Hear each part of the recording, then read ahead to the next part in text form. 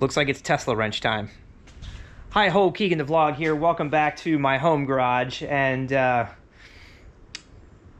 so remember when I said I haven't had to fix anything on my that's funny, my 2015 Tesla Model S.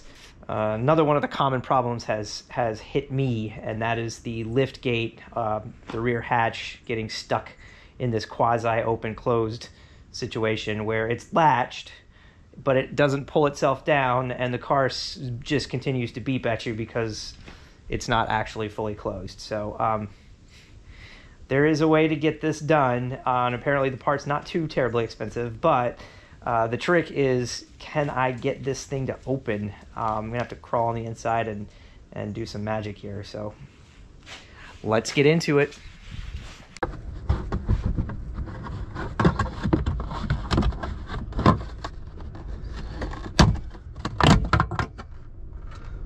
All right.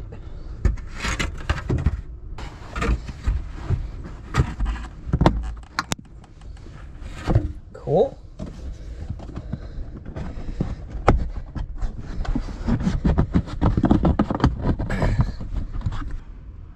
So I think they said it was the black one.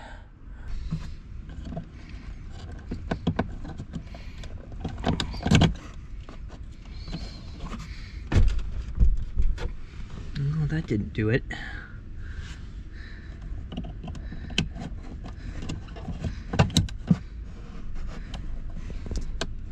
Okay, well, the plug and unplug trick is not working. I can hear the latch in here being attempted to actuate, but it is totally seized. So we have to do it the hard way. We've got to remove all this trim, pull that rear section down, and try to manually. There's apparently an emergency manual release mechanism for that inside there. That, you know, the thing that you pull to get out of the trunk apparently isn't working either. So I have a problem with trunks these days. So if you're stuck in a 1966 Rambler, you're screwed. If you're stuck in a 2015 Tesla Model S, you are also screwed.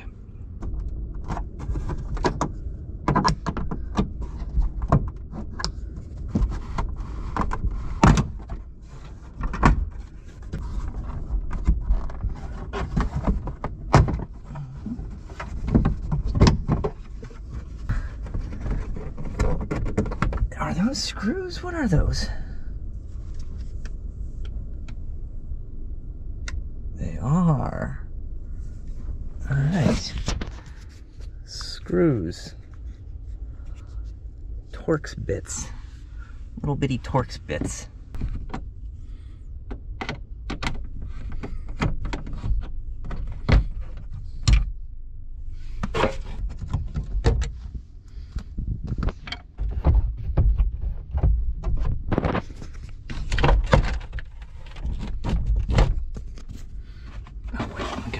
Off too. Okay. See, that's the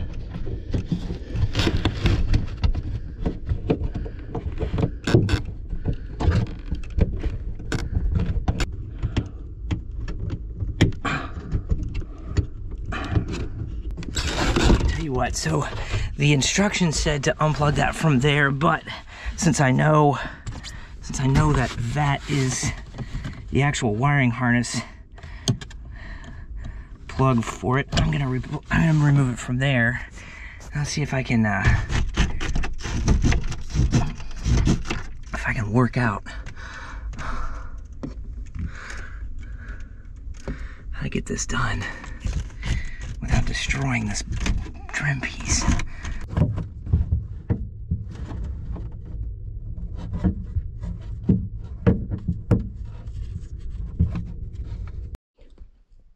Okay, the whole mechanism is just seized. It is not moving at all with an incredible amount of force. So I haven't seen this as an option, but there are 3 screws that hold this cinching motor thing on.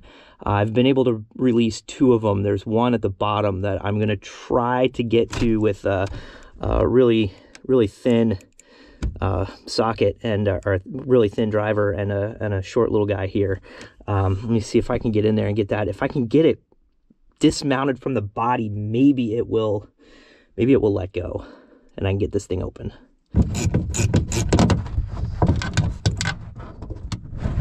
Oh no, I lost the socket. Oh God. Good grief. Okay. I've got the cinching mechanism in my hand. I'm gonna pop that. Let's see if I can pop that off.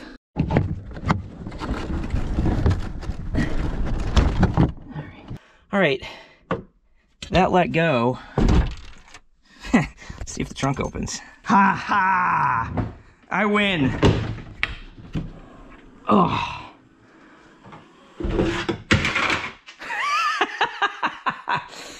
Oh my God, what a knockabout of pure fun that was. Whew. All right, I guess I should go see if I can get another one of these things. Got it out. That was, it's brutal. All right, a couple of notes about ordering parts from Tesla. It's actually really easy to do. It's just not widely publicized how to do it. You actually use your app, schedule a service event, select other, and give them the part numbers of the parts that you want. They reply with a quote, you accept the quote, you pay for it, and you pick them up. Pretty simple. I actually had to figure that out by searching the internet, but once I found that little nugget of information, getting the parts were really quite simple.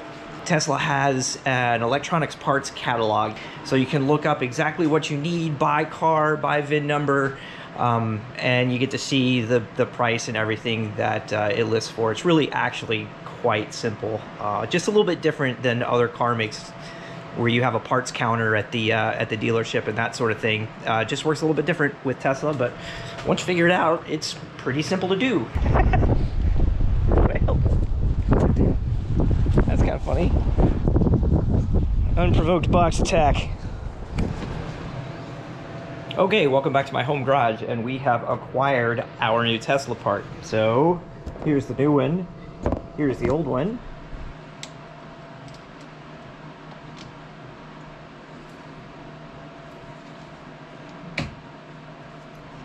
See that? Like that? This faces that way. All right, that's snapped in.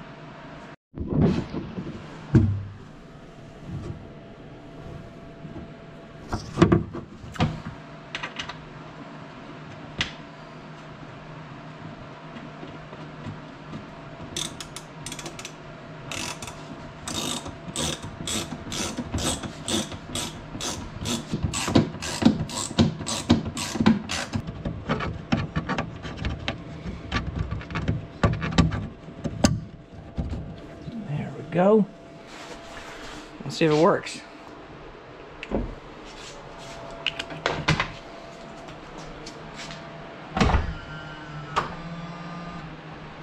Bingo! Cool.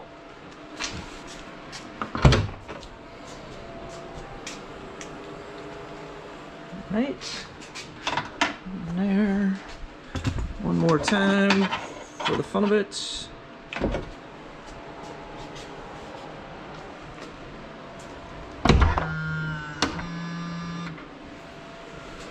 All right, fixed. I just got to put the thing back, the trim pieces back on.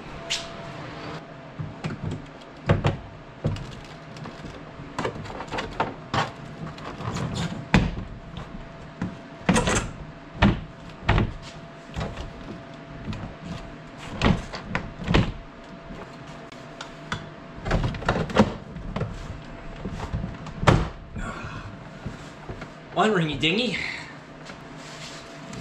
This guy in here.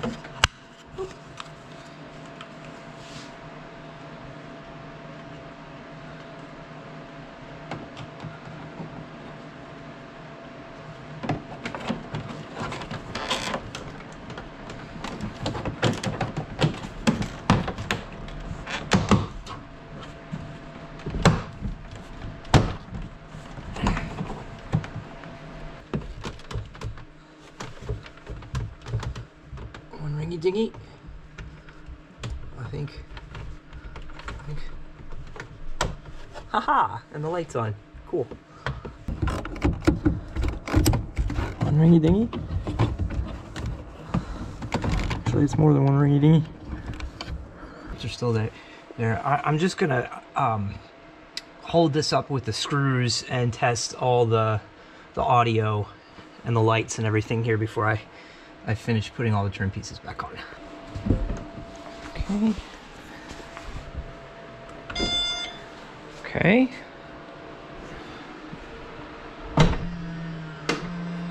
The beeps work again. Cool. That light works. We can put that cap on for the emergency release. That did nothing for my problem.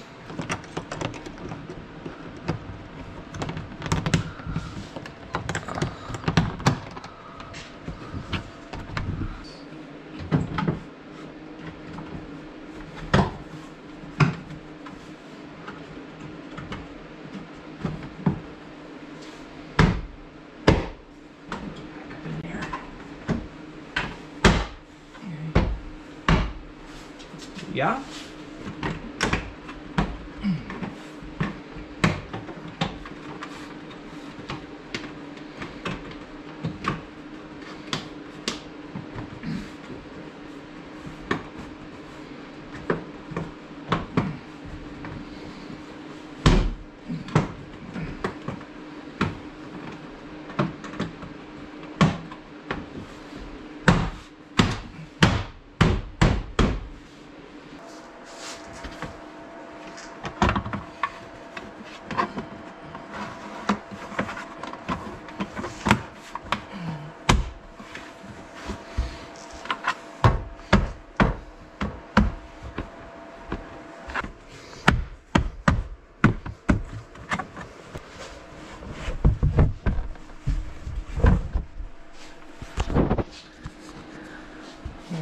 Package tray back in.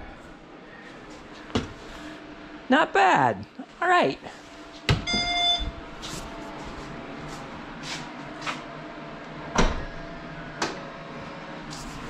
Excellent. So that's how you fix the lift gate on a Tesla Model S when the black plug trick doesn't work. Even if the black plug trick does work, you still have to do all that other stuff to get it fixed. $70, about 2 hours-ish worth of work.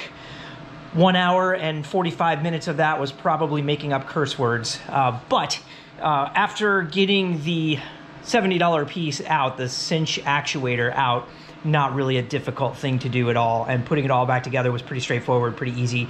And I was only left with one extra part. One extra part. Okay, that's it. Thanks for watching. We'll see you next time on something wrench time. The Jetta giveaway is still going on, so hoping to get that done before Radwood. If we get to 2,000 subscribers before June 10th, we're going to give this car away at Radwood for $2 when we reach 2,000 subscribers. So check it out in the description. Check out the explainer video. Mark II VW Jetta Turbo Diesel 1986 for $2 when we reach 2,000 subscribers. Thanks for watching. See you next time.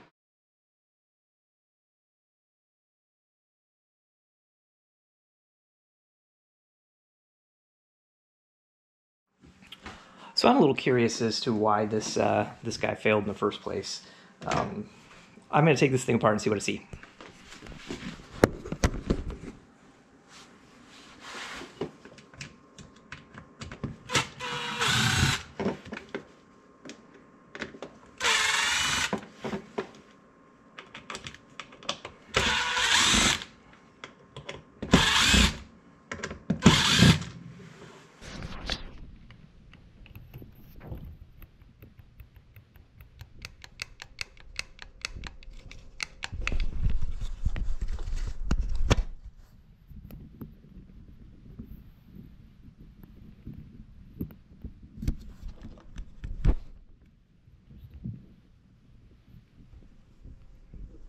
Seems to turn freely.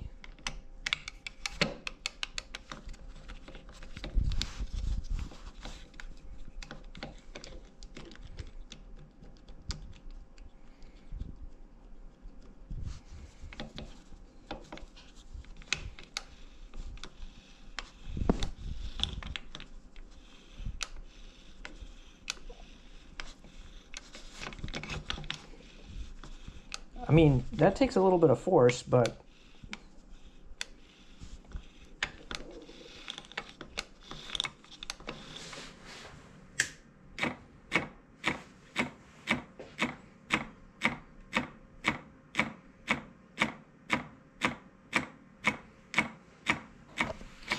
I have no idea why this thing stopped working on the car. This appears to be working fine. It was locked up solid when I tried to move it by hand, but I removed the gear and the motor turned freely. I put the gear back in and I could move it by hand. So, I mean, it's got a fair bit of resistance on it, but it has to be a pretty strong little motor. So I would imagine that there doesn't seem to be anything wrong with that. I'm not taking the car apart back to put this one back on, but bizarre. Yeah, I just don't know. I have no idea why this thing failed. It does not appear to be failed at the moment. So anyway, a new one is $70. So we're just gonna go with that.